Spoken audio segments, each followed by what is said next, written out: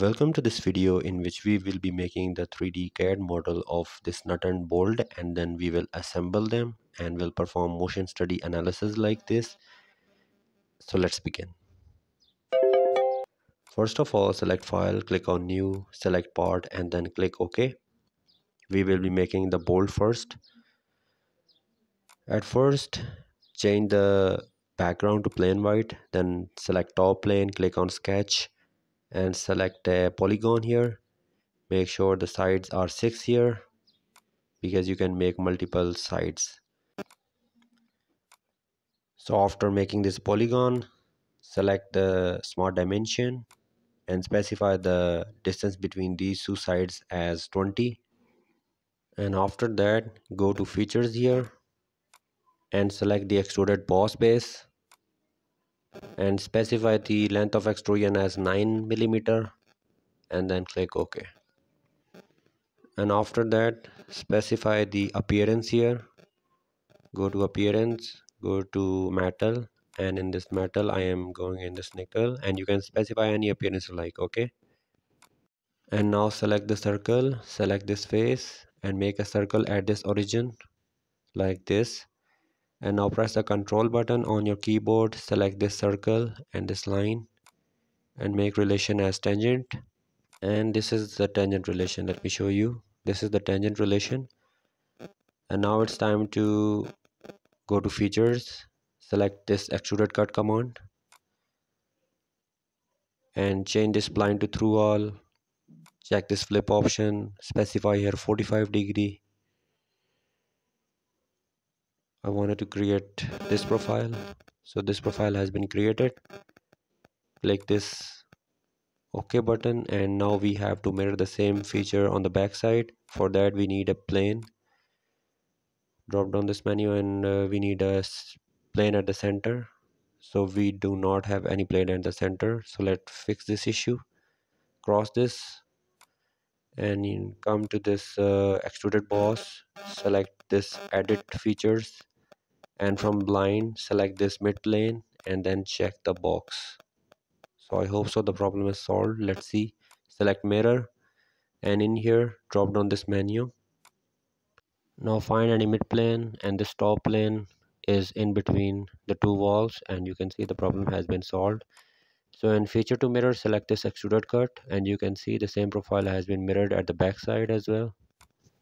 And now select this face and then click on sketch and make a circle here at this origin. And now let's specify the diameter of this circle. I am specifying as 12 millimeter. And then go to features and select extruded boss base. Specify here blind and length of extrusion is 40. And after that check this box. And now we have to make a chamfer. So select here chamfer, select this edge and specify the parameter as 0.5, and you can see this chamfer has been created. So now in hole wizard, select this thread, click OK here, and in thread location we have to select this face, this one, and in up to selection select this edge. And now we have to specify some more parameters. So select here die, because we are creating external threads, and let's specify the size. So M12 by 1.5, this one, and specify the cut thread here and specify right-handed thread, and we are done with the features. So click OK here and the thread has been created. And now simply save this file as bolt.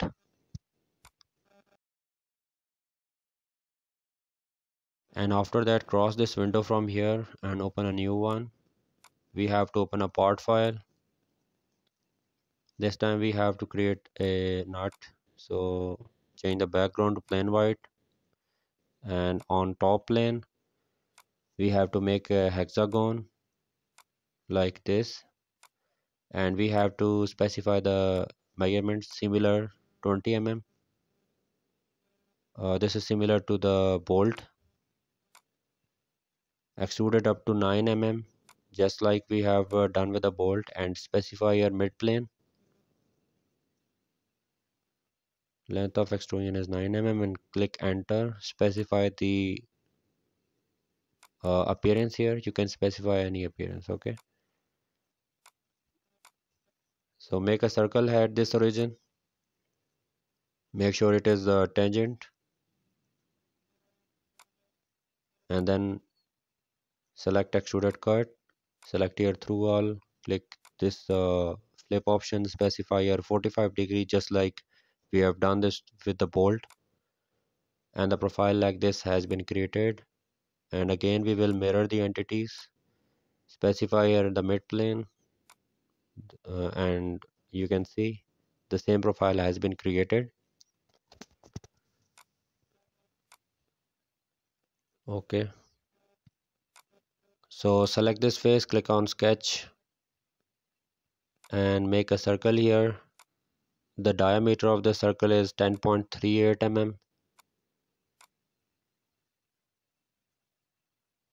10.38. And now select the extruded cut option, select here through all, and then click OK. Now create a chamfer here.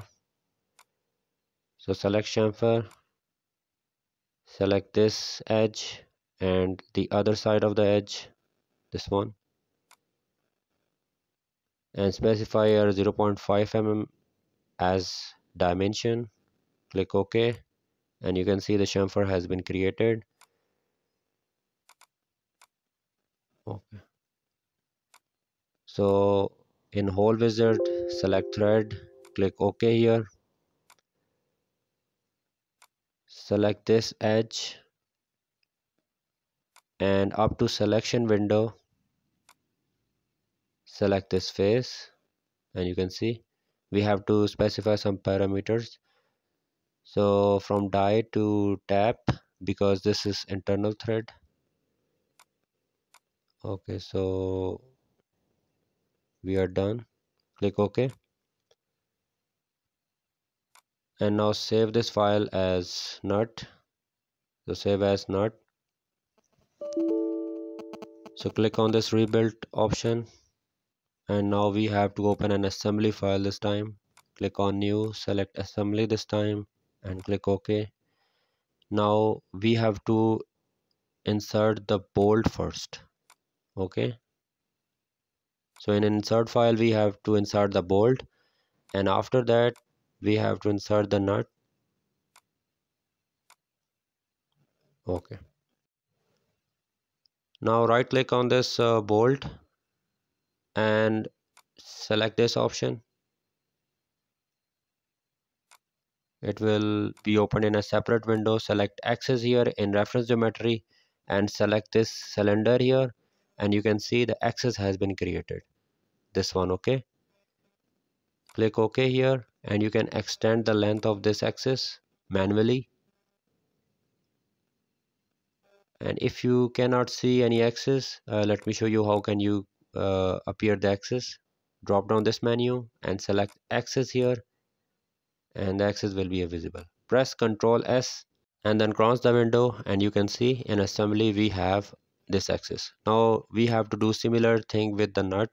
So open it in separate file, and in reference geometry select the axis, and we have to specify this face.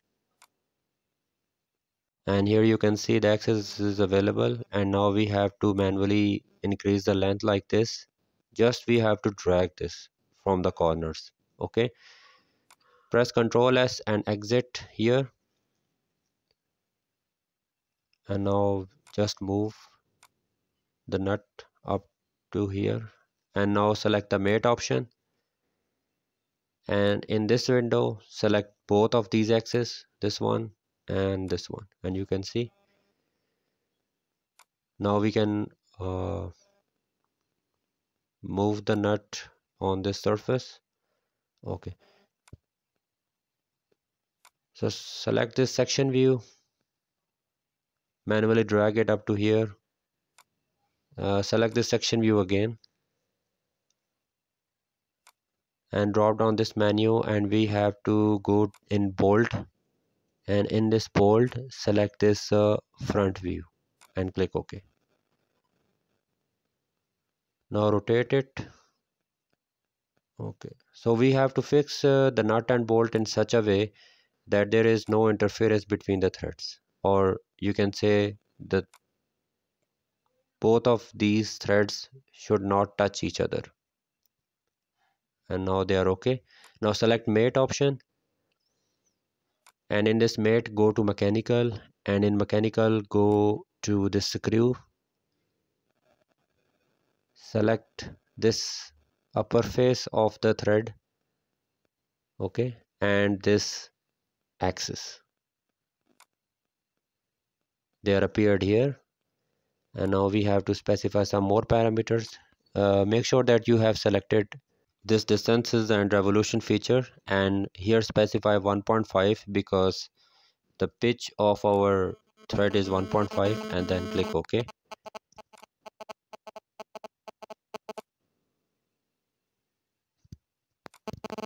And here you can see the nut is rotating perfectly on this bolt. Now exit the section view here, and now hide these axes because there is no more need for these axes. So right click on this axis and select this hide because we do not need any more. And you can manually rotate these. We can do the same thing with motion study, but before that select this mate and go to advanced mate. Select this surface of the bolt and this surface of the nut, and specify here 1 mm, and you will see this nut will automatically move closer to the head of the bolt. And specify some more options because we want to limit the motion of the nut on the bolt, and then click OK. So select this option, and you can see the nut has moved here, and you can manually rotate this, and you can move anti-clockwise, and the maximum limit of the nut is this much. You cannot go further. So now go to motion study analysis, and in this specify 10 seconds, and in settings specify 50 frames per second. Now select this contact option, select both nut and bolt here, and in this motor option assign direction to the nut and specify the speed as 150 rpm, and then click on calculate. So it's calculating now. So the calculation have took a lot much time, and I have skipped that portion, and I'm directly playing here. So if you find this tutorial helpful, then please hit the like button and subscribe to my channel. Thank you.